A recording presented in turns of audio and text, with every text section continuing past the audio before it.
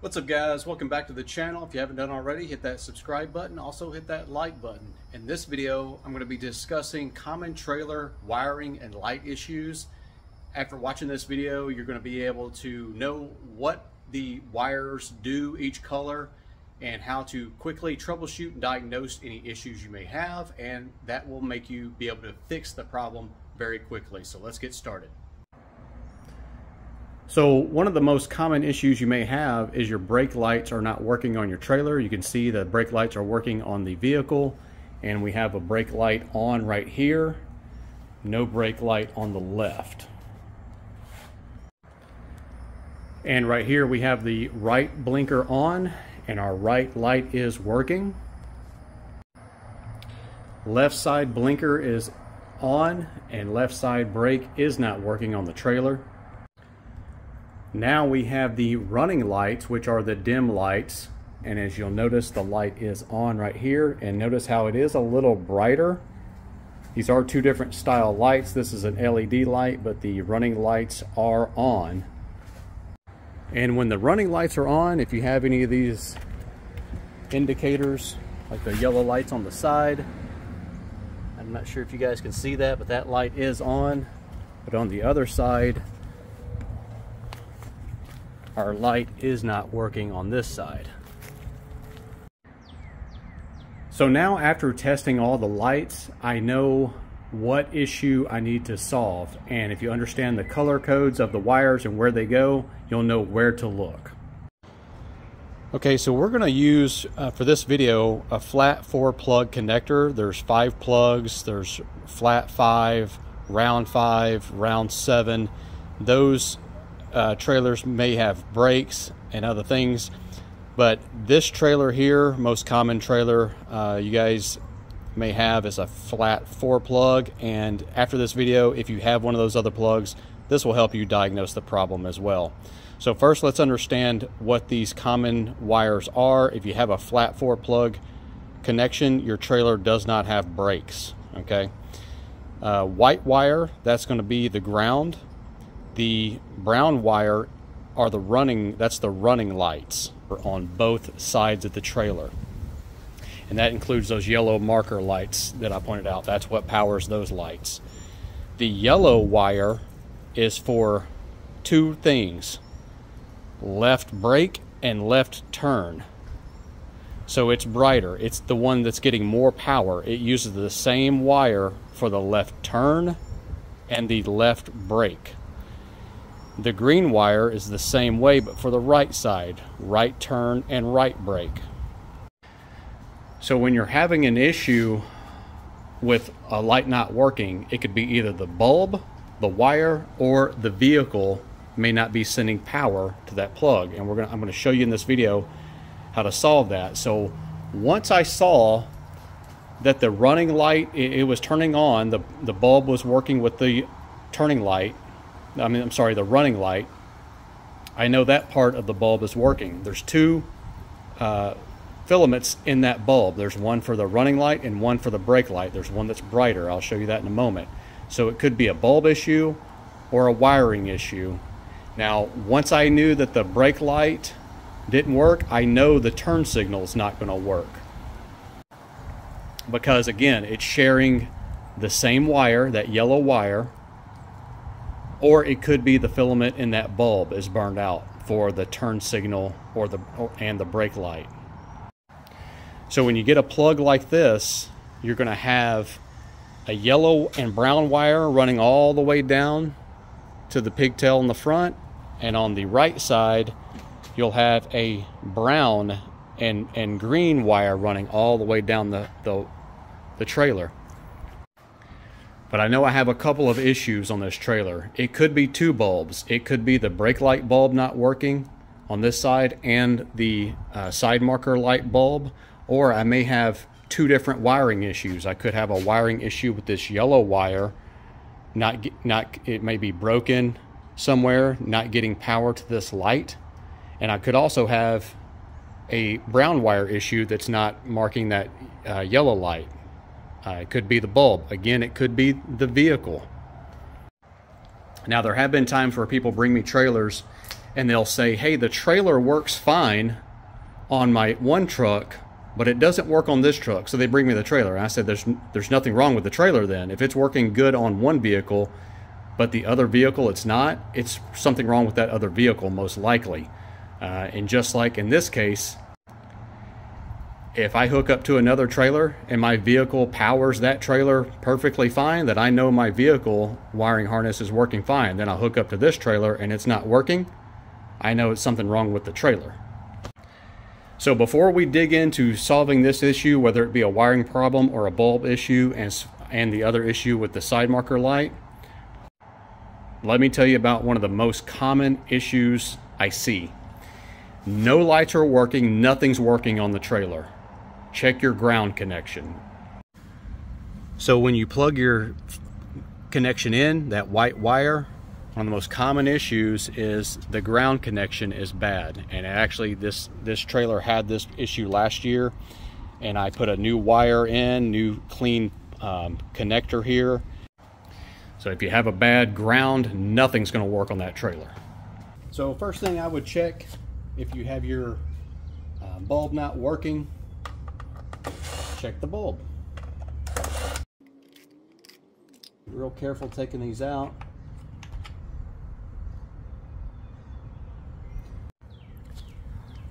Alright guys, so both of our filaments are good, or at least they look good in this bulb. And I'm going to show you a quick little hack of how to test this bulb really quick without having to break out a battery and a bunch of wires and everything. So the way it works is, this is the ground. This is how the light is ground. And one of these is going towards the brighter, the bigger, fatter filament there for the turn signal and the brake, and the other one is going for the running light, the dimmer light. So I've got actually the running lights on right now. So what I'm going to do is I'm going to have to touch the collar here to this ground, and I'll show you a close-up in a moment, but you can see those two strips right there. One is for the brake and one's for the running light. So I'm going to touch the running light wire to test both of these filaments in this bulb. So this is the one, this is brown wire here. So I'm having to touch the collar to this ground plate right here to get a good ground. And then I'm making contact, sorry that my hand's in the way, and that's the running light. And I'm going to flip it around to the other side and see if I can get the brake light to come on, and see how bright it is right now. So the bulb is good, and I know the ground, we already knew that the ground wire was making good connection, but for some reason we have a break in this brake light wire somewhere, so it's not getting power either from the vehicle, or there's a break somewhere in the wiring. So here's a closer look of what I was doing right there. This is the wire that's not working. It's not going to shock you. This one will. I'm sorry, this one, it won't shock you, but this one's working.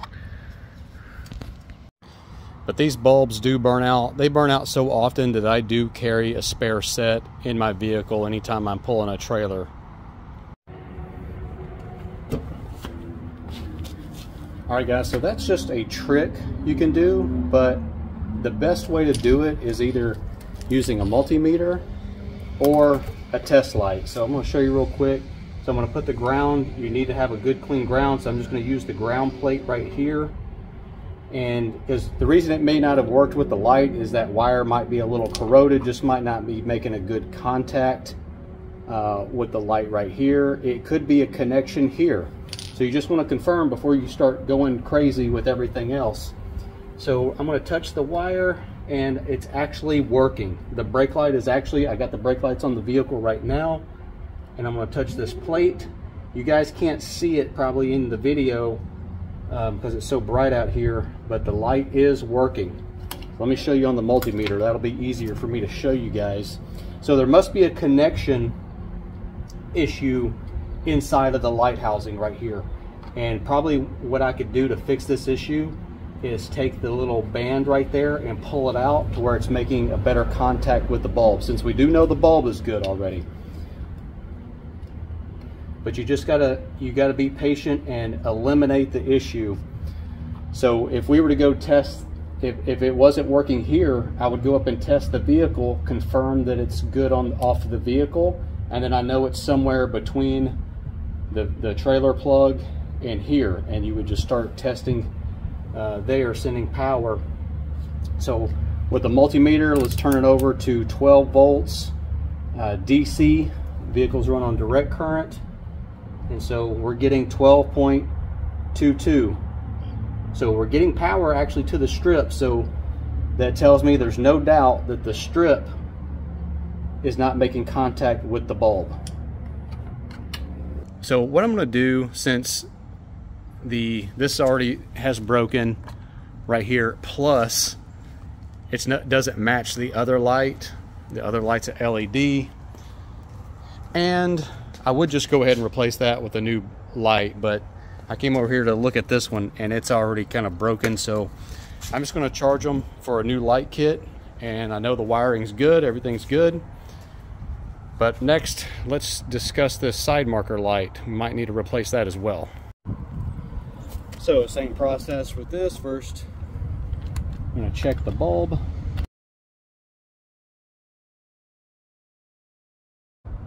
Yeah, that filament is broken, but real quick, I'm going to check to make sure that we're getting power.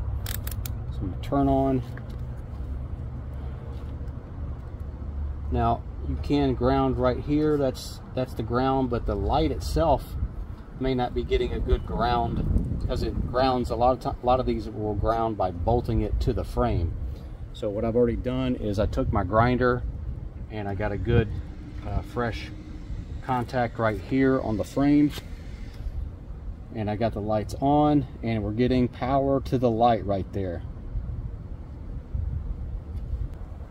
Now let's check for continuity on the ground side. So this other little part of this bulb is the ground, so I want to make sure that I'm getting power over there to that one. So I'm going to switch over here to continuity.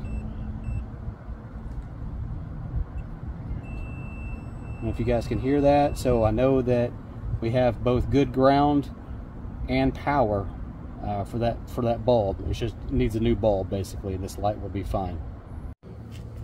Alright guys, so for this video, instead of just replacing the bulb, I'm actually going to put a brand new LED light in here. Now this one has a separate ground wire, so I'm going to have to put like a self-tapper screw into the frame, or you can tie it into the ground wire if it comes back, but chances are it doesn't.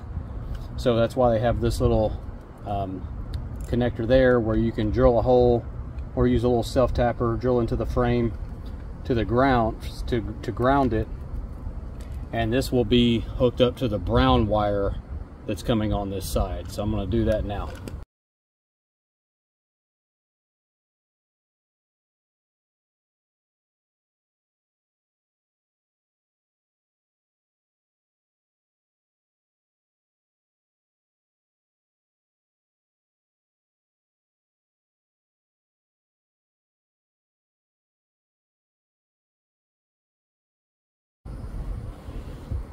Alright guys, so I have the wire soldered.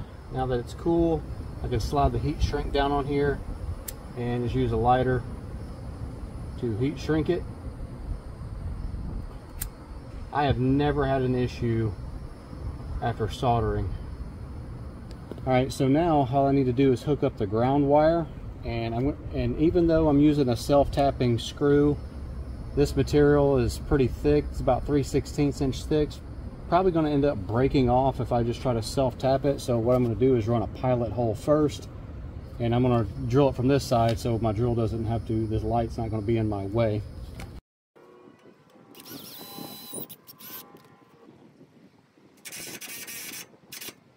And now I'm going to turn the running lights on, and you can see the lights working. Now I'm just going to remove the tail lights on both sides, cut the wires down, strip them, prep them to be soldered, and don't forget to put your heat shrink on before you solder those connections. So here's the set of LED tail lights I got for this trailer. So we have our left side that's got the license plate lens there, so you turn on the running lights, and then it comes with the new bracket there for hanging the license plate. And this one comes with a full harness, and as you can see, it has the brown wire on each side for the running lights, so it's easier to run from one side down the other side. You got brown on each side. Unfortunately, these have the white ground wire. I'm going to have to basically do the same thing. I'm going to have to add a little connector there and use a self-tapper or bolt to the frame of the trailer. And like I mentioned before, I always like to solder wires. I've never had a problem with my wiring after soldering them and using heat shrink. I hate these wire nuts. They get corroded, water in there, and eventually the connection's just going to go away due to corrosion. So I'm going to show you real quick a little trick on how to solder, and also I have another video. I'll put a link down in the description, kind of going in more depth and showing the advantages, the strength of soldering wires like this. Now once you have your wires cut to the right length, they're stripped, and you've got them twisted nice and tight, get your soldering iron really hot, plug it up. Now once your soldering iron is hot enough, what you're going to do is create a little puddle on the soldering iron.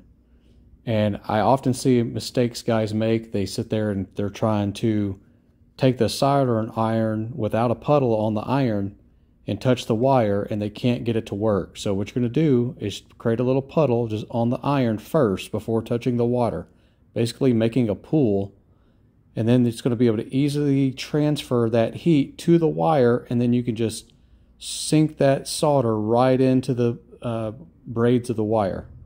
Here's a closer look at what I'm doing. See how I'm making a little pool of solder on the end of the iron, and that's going to help with the heat transfer, and then I can just pull it up and it's just going to sink right into that wire, nice and easy.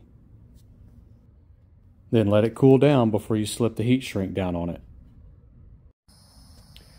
Alright guys, got the new lights installed, everything's working. I got the running lights on in addition to the hazard lights right now, and the hazard lights use the same wire as the brake and turn signal wires. So if they're working, you know that the brake and turn signal is going to work. If they're not, there would be something wrong with the vehicle not sending the power. So guys, that's going to wrap it up for this video. I really hope it helps you out if you're having wiring or lighting issues with your trailer. Remember, if the lights aren't working at all, I would definitely check that ground first. It's either going to be your bulb wiring issue, and as you saw there, it was actually a connection issue with the light bulb and that one light.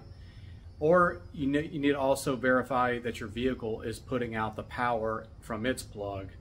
I'll have some videos showing, I got one video showing the uses of a multimeter, how good it is to help diagnose wiring issues. Also, I have a video demoing the strength of why I like to solder wires versus using wire nuts or crimp connections. I'll put that in the link in the description down below. Check out my past videos. I got lots of videos showing repairs similar to this one. Also, on a lot of the videos, I'll have links, affiliate links, showing products and tools and things that I use in the videos. And it does give me a little bit of money, you know, a couple dollars here or there. When you purchase something, the stores do not raise the price for you, so it's at no price for you, raise the price for you. The store is actually the one that gives me that little bit of commission for you using a link that I provide down in the description below. So if you like this type of content, do me a favor, hit the like button. Also hit the subscribe button if you haven't done it already. I'll have more videos like this coming soon, guys. Thanks for watching.